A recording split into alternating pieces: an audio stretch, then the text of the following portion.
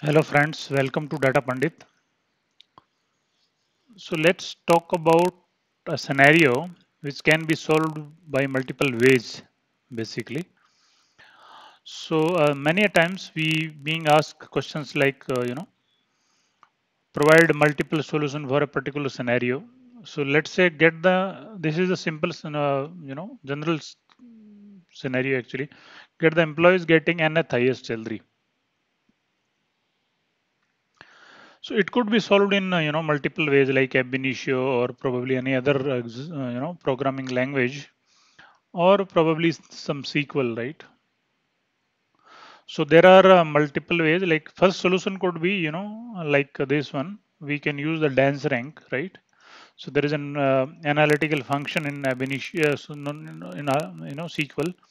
So that can be utilized, right? Select star from dance rank over order by salary description as rank from employees. This could be my subquery. I will label it as a it's a with the query. We can call it as a with the ts. So this becomes t entirely, and then I can select further select name salary from t where rank is n. Rank is the derived field out of this dense rank analytical function, right?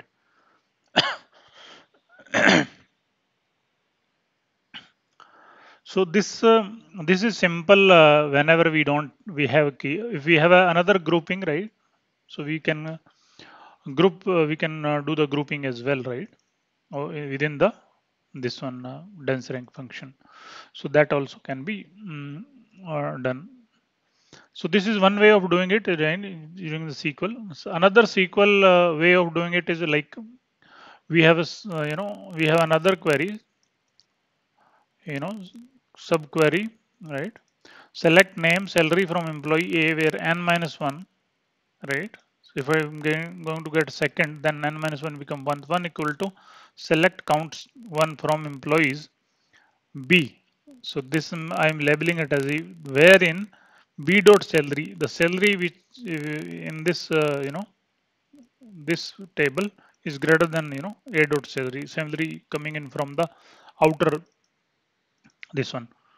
Okay, if that if this can satisfy, then it will give the nth highest salary, right?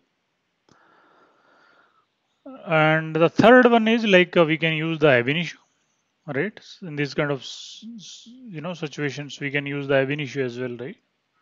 So that can also be done like so we can what we can do is like we can take the input, we can employee we can sort based on key and order by salary description descending, right? And then we can assign the rank, let's say within the scan if we can assign the rank, right? And then let's say 1 2 3 within the group, and then output select we can have a condition based on the newly created field, right?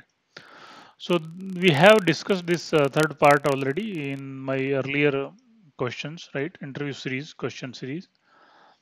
Okay. So thank you so much.